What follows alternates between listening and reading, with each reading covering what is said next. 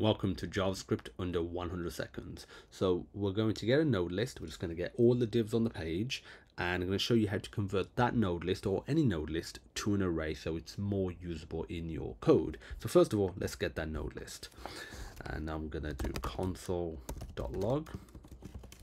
And to get the all the divs off the page, put document.query selector all, and then you choose what you want to select based on. So I'm going to do based on a div, and if we log that out, we get all the divs, and if you see, it is a node list.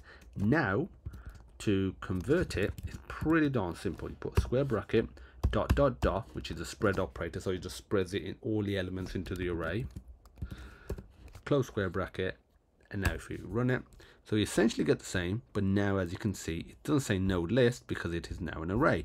And if we go a step further, and I just put square bracket 0 at the end, so we'll get the first the value in the first position, and I'll press enter, we get this one, which is, if we scroll up, the first one. So that is how you convert a node list into an array, and there'll be another little tip video show you how to convert an array back to a node list.